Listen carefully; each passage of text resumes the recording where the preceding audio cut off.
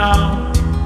If I'm not feeling any less sour, I promise myself to treat myself and visit a nearby tower. And climbing to the top, will throw myself off in an effort to make clear to whoever what it's like when you're shattered, left standing in the lurch at a church where people were saying, my God, that's tough. She stood him up. No point in us remaining. We may as well go home, as I did on my own, alone again, naturally. To think that only yesterday I was cheerful, bright and gay, looking forward to wouldn't do the role I was about to play. But as if to knock me down, reality came around, and without so much as a mere touch, cut me into little pieces, leaving me to doubt. Talk about God in His mercy, if He really does exist, why did He desert me in my hour of need? I truly am indeed alone again, naturally.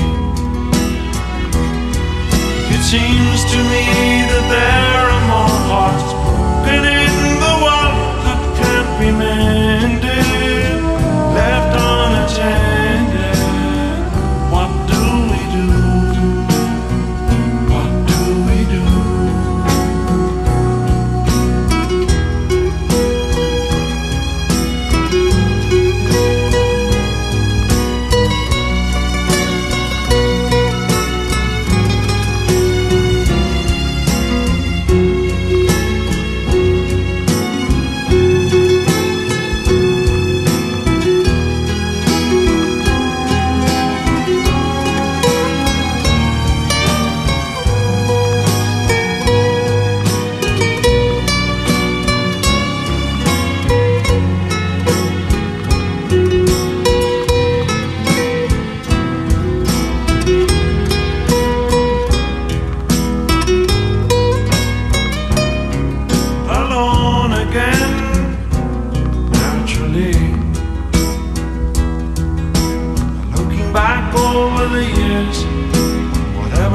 That appears.